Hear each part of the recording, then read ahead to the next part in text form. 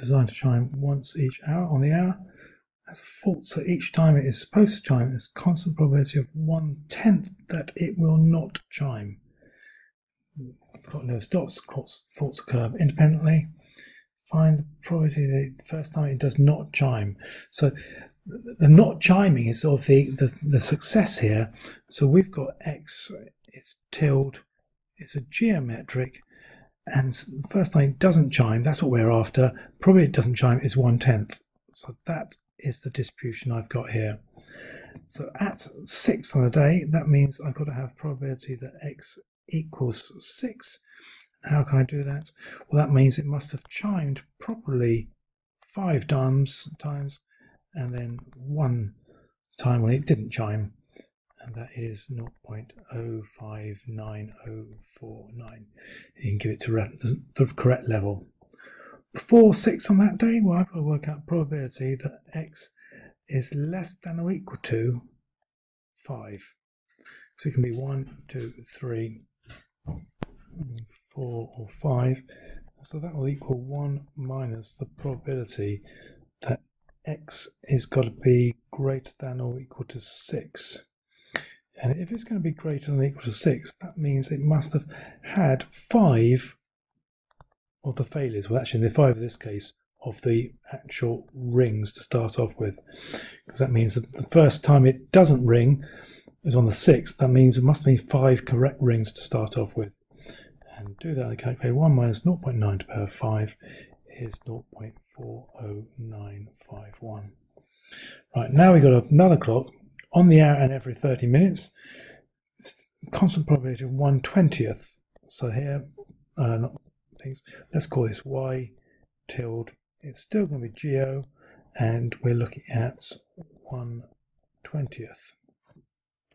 So what we've got to do then, we've got to work out the probability it does not chime either 30 minutes past or 1:30.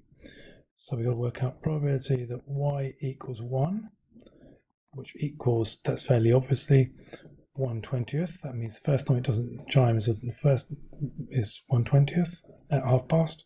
And we've also got to work out the probability the third time, and that will be, it's got to have chimed twice, so 19/20th twice, and times that by 1/20th, a failure on the let go, and that's the first one is 0.05, that is 0.04145,125.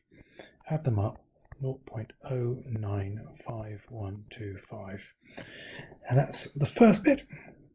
And use the formula for the sum to infinity of a geometric progression. So it's told me what to expect. To find the probability it does not chime is at 30 minutes past some hour. So I got 1 and 3. So we've got probability y equals 5 will equal 1/20th times by 19/20ths to the power of 4. And then we've got probability y equals 7, which equals 1/20th times by 19/20ths to the power of 6.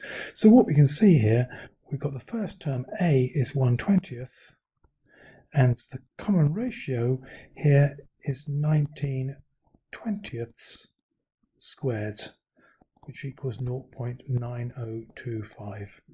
And so we want sum to infinity, which equals a over 1 minus r, which equals 1/20th over 1 minus 0.9025, and that equals 512820513, or 20/39.